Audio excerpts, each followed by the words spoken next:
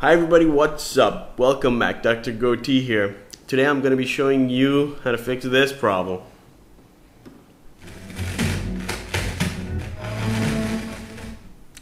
Yes, does your speaker crackle like that every time you turn the knob, or your stereo system for that matter? Well, today I'm going to show you how to fix that. You're going to need one of these. They're going to cost you around $2, or if you're in Malaysia, it's going to cost you around 15 ringgit. Maybe $5 where you are, it doesn't matter. This is a rust remover, and you can use a WD-40, which I'm sure everybody has somewhere in their garage, no problem. So let's get to it. So here we are. This is my audio controller. I've already taken out the screws. Now, all we have to do is take out these knobs. Usually on every audio controller, these will come off. And what you want to do is basically open these up as well. Most of the time they're not too tight, so we're just going to have at it. So here we are. We're inside the board here.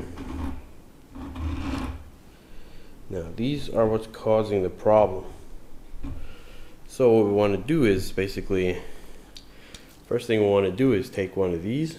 It usually comes with the canister, and we're going to just push it into the spray hole right here. And before anything, we're going to do a little test, see if it works. Yes, it works. It's got yellow. And let's get to it. So you see that hole there? That's what we're looking for. We're going to spray right inside that hole to lubricant and remove all the dust and the rust inside, and everything would be much better.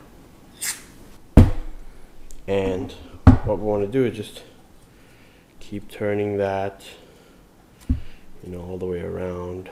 And then you feel it give way a bit. That's when it's actually working. So let's put this back and see how everything worked out. So now that's done, it's time to test it out. Let's see. Fingers crossed.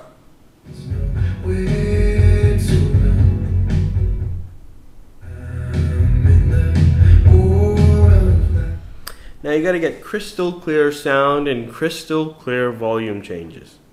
Now don't say the doctor didn't tell you so, because I did. So come back again next time for another cool video from Dr. Goatee. For now, bye-bye.